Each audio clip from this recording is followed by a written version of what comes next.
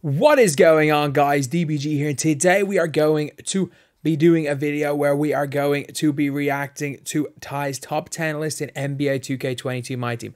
So before we get on to it, if you guys are new to the channel, subscribe. Trying to hit, let's just say, 285.5 thousand subscribers by the end of the month. We got like 5 days to do it, and we are... Let me take a look at the phone to see the sub count. We're like 350 away, so it's going to be somewhat close. And also, lads, go sub to Ty. He is only 9,000 off hitting 100k. So, let's get into it. So, my top 10...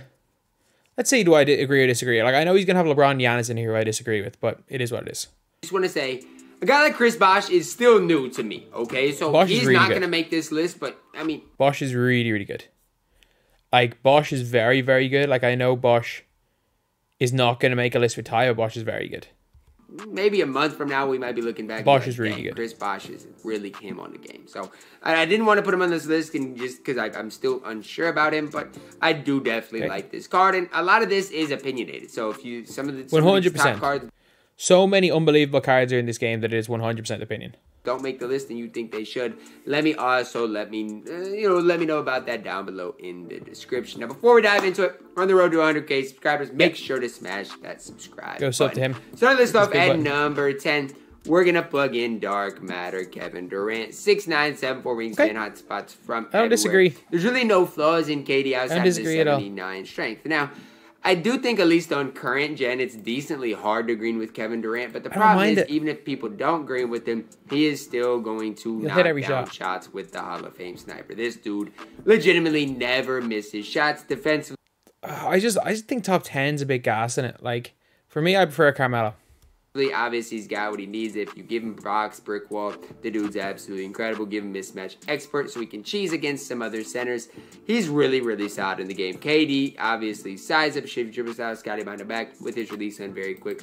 If you like Kevin Durant, this is a very, very, I prefer Melo. I just feel like for today's game, there's better small forwards out there. Maybe that's a biased opinion. I just don't think I'm in love with Kevin Durant for the time we're in.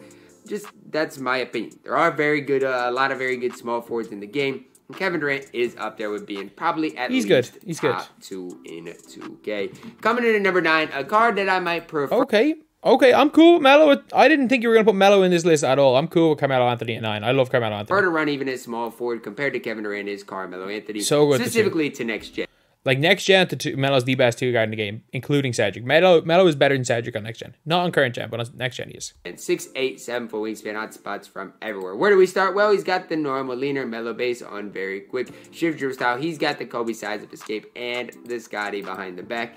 Stat-wise, I would say pretty similar to KD in general. Yes, obviously Melo's got better strength. KD's got a better length. And it's just one of those things that I think Carmelo Anthony just has that slight advantage. Even on current gen, I think you can run Carmelo Anthony. I don't think he's quite as good. But you give him brick wall, you give him rim, you give him ball stripper, box, dimer, those badges. He is going to be absolutely... Yeah, he's unbelievable. I don't disagree. Melo's just not a shooter, right? It's not like this Carmelo Anthony is just a shooter on the court. Okay, sorry. I thought you said he wasn't a shooter. It's like... Oh, no, he can do a lot more than shoot. He's a shooter, can make good plays with the ball. I agree. As well as having some solid defense. I agree. And his defense as player builds insane. I do think Carmelo Anthony is just an overall very, very solid small forward shooting guard in NBA 2K22 MyTEAM. Card at number 8 coming in here is our... He went mad. Did I put Kareem? I think I put Kareem at 8 as well on my list. And he was like, how is Kareem 8? Our first center in a Kareem Abdul-Jabbar. I think there's 2 centers definitely ahead of the rest. Kareem, and then you guys will see later on at number 6. For Kareem, just one of those things. I agree. You can green consistent. Who is he taking? I think we might have almost the exact same top 10, except I had Zion Williamson. He's probably going to put in Giannis instead of Zion. He mightn't have LeBron in his top 10. With this 79 3-ball, just a decent release. You might like him as your favorite center in the game because of his defense. Yeah, it's between him and KP. That plays as good a defense on this entire list than Kareem Abdul-Jabbar. He's just the lead on defense. 7'2" player build is just incredible. I agree. All the defensive badges you could ask for includes Hall of Fame quick first step. You can follow with some shooting badges or even apply them to your, to Kareem yourself. You're looking at obviously a top 2 center in the game, and I still think people are sleeping overall on Kareem Abdul-Jabbar. At number 7, I'm okay with it. I'm cool with it. Giannis Antetokounmpo. I don't agree. I think Mullen's better than Giannis. I think there's a few players better than Giannis. I think Melo's better than Giannis, but I'm not going to argue. I don't agree, but I'm not going to argue. I'm tired of people disrespecting Giannis. At the small forward position, I personally prefer Giannis to a guy like Kevin Durant. You guys may be like, what, Ty? Really? I prefer Yes, KD. he's going to play better defense. I get offensively, he's not doing much for you. But the thing is, he's got an incredible release. And people want to talk about the 83 3-ball. Okay, it doesn't take a rocket scientist. For 15,000 MT, get Monty Williams and you're looking at an 88 3-ball. It's not hard to find a way. Obviously, if you got Don Nelson, you're looking at a 91 3-ball. It's not hard to find a way to boost the 3-ball. Once you do boost the 3-ball, guys, you're looking at a Giannis base on quick, fundamental dribble style. It's great, but it's Giannis release is good. It's not brilliant. It's good. First step. You just got to know how to use Giannis. It's that simple. 100%. 100%. I 100% agree. If you know how to use Giannis, he deserves to be here. The problem is that when we're talking about the top 10 cards in the game, you shouldn't need to know how to use a top 10 card in this game, because honestly, there are at least 10 cards in the game that are training wheels that play the game for you. You can't. Here's the deal, guys. For Giannis, you can't overstay his player build, right? There's nobody in 2K that has the player build of Giannis. He has his own player build. But the exact reason why he shouldn't be in the top 10 is, you said it exactly. You have to know how to use him. Considering the fact that, like, there are 20 cards in the game that are going to be successful for literally everybody. If you don't know how to use Giannis, he's not that good. It's just, you guys know, long and lengthy. Giannis will forever be him in 2K. This isn't the year for Giannis. I know DBG has mentioned it multiple times. This is the worst. But he's still at top 10. This is the worst Giannis has ever been in my team this year. Guard in the game. And here's my number 6. KP. Dark Matter, Kristaps. I agree. Now, if you like Kareem more than Kristaps, I'm all for you putting Kareem ahead of Kristaps. What's the top 5? Seti, Luka, MJ. Seti, Luka, MJ. David Robinson, maybe? He's going to put LeBron in his top 5, isn't he? He's going to put LeBron in his top 5, isn't he? Now, for me personally, I just think Kristaps am I forgetting someone? Provides that little bit more for you. I mean, you could say, well, on the defensive end, he's not great. Well, he's got box, intimidator, post lockdown, and rim all on Hall of Fame, and he's 7'3". No, anyone who's ever used Kristaps is him. Trust me, Kristaps is him. So he's not Kareem on defense. I'm not ever going to say that, but KP can definitely hold it down. Shoots so much better though. 16 a lot of Hall of Fame shooting badges in there, as well as some good finishing badges. And the big thing here is you got to give him Don Nelson. You give him Don, the interior perimeter speed goes up, as well as defense rebound. There's not as an important coach as Don Nelson for Kristaps Porzingis. I mean, he's probably the most important coach for a player in Monty Williams 2K with what he does boost. He makes KP a lot better, and maybe that's why I like KP's. Monty Williams and a diamond shoot is the same thing. So much is because I got Don Nelson. One step ahead of him at number 5, cracking the top 5 is Galaxy Hope with David Robinson. This card who's number 4? Am I missing something? Who's number 4? Is he putting LeBron James in longevity reward? Mike got it. I mean, he just might got it. He's 7'1", 7'5" wingspan, hot spots from both corners. I mean, Luka did come out the exact same day as him, so I think Luka gets the longevity award, to be honest. He came out early March, and it's almost end of April, and we're still talking Luka about came out the same day. Top 5 card in my team. Great 3-ball, great speed, good interior.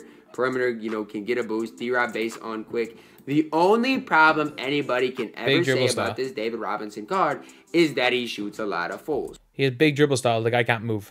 Which I 100% agree with. I know David Robinson shoots a lot of fulls because I've shot a lot of fulls with the card, but we can't overstate what he does on the defensive end of the court. Oh, he's ridiculous. I agree. He was top 5 for me as well. I mean, a lot of people might prefer Patrick Ewing. For me, it's not close. Give me David Robinson. If you want to run him at center, you can. I think his best position is that power forward position.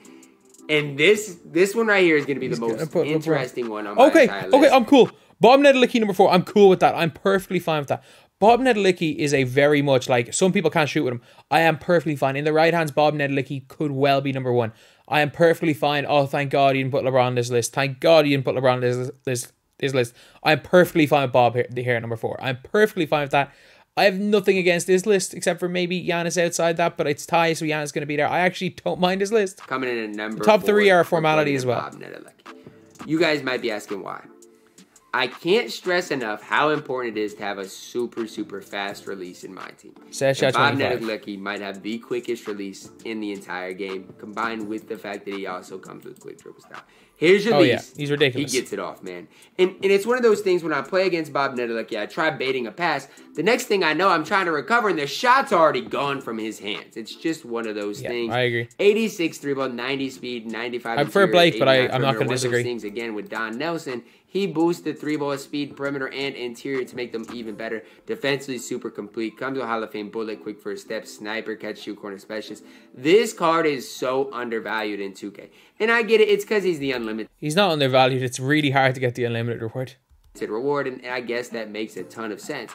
But Bob Nedelecki is him in my team. If you are good at the game, he's a card I strongly recommend. I agree. Right now, he's a top 4 card in the game, in my opinion. The fact is, I would have Bob Nedelecki at like the end of my top 10, but I also don't disagree with him at number 4. And again, if he could play small forward, I'd be even higher on the card. But even at power forward, at 6'9", you can get away with that with the way he's going to compete on the defensive end of the court. Coming in as my third card in the top 3 is Dark Matter Cedric Maxwell. Yeah.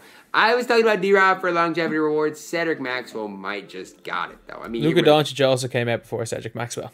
They might defensively, absolutely elite. Playmaker-wise, elite. The worst part about this card is his shooting, right? But again, you give him Don Nelson, which if you locked in Cedric Maxwell, you should be able to afford Don. 96 3-ball, 99 perimeter. And then his shooting, negative, it's not a negative anymore, right? What was a negative becomes a positive. Jump shot 3 on very quick dribble style, Kobe size of the He's ridiculous. In the half court, Luka and MJ didn't exist. That moves if Luka and MJ didn't exist, he's the number 1 in the game. If Luka and MJ didn't exist. Also, I think if Cedric's number 3, you got to put Zion somewhere in your top 10, but it is what it is. As fluid as Cedric Maxwell. I just don't. He's absolutely elite in my team in a card that I am very, very, very high on. Again, I might be higher on Cedric Maxwell than the average person, but I'm okay admitting it because this dude is absolutely elite. At number 2, a card I hate putting at number 2. And Jordan, number 1. Is Luka Doncic. I like Luka on next gen as the best overall card in the game, but the problem is on current gen, he's okay. I'm not going to say he's bad on current gen because he's definitely not bad on current gen. Still a top 5 or so point guard in the game. He's just not nearly as overpowered. Still Hall of Fame clamps interceptor, shooting-wise, immaculate, playmaker-wise, solid. Comes down to the Luka Doncic base on very quick with shifty dribble style. I keep talking about the longevity reward, but what you guys got to realize is all of Luka, D-Rob, and Cedric came out in early March. And that is crazy to me. I mean, we're at the end of April. We're still talking about 3 of the top 5 coming out in early March that I am so high on. And then out of position was the 1st of April, I think. I still had a fully functional Achilles when out of position came out, so I think it was 1st of April. Luka, if you're on next gen, I don't want to say a must-have card, but nearly a must-have card. And a nearly must-have card if you're on current gen is the Dark. Jesus, out of position was March 25th. Wow, it was Metamorphosis 1st of April. Yeah, that's true. Wow. Matter Michael Jordan. I don't know what it is about Michael Jordan. I agree, he's the best. But his price has just continued to go. Because he's getting rarer and he's still the best point guard in the game. I'm going to check it right now to make sure I'm like 1.2 mil or something now. But I looked the other day, and yeah, right now Michael Jordan is 800,000 MT. He's nearly a million MT. He's more than a mil now. He's more than a mil. I hate to break it to you, if you're on current gen, he is the man with the plan. Incredible. I mean, he might be on next gen as well. It's just Luka's slightly better. Release, quick dribble style, all at Trae Young 6, which I still to this day am not comfortable with. But if you play Pro-Am, you're good with them. Scotty behind the back. So honestly, I don't disagree with any of these, except for I would probably put in Zion or Blake instead of Giannis. Otherwise, good list, Ty. Genuinely good list. Don't disagree with any of them. So anyway, yeah. As the video goes up to Ty, and as always, thank you guys for watching. Please like, comment, and subscribe.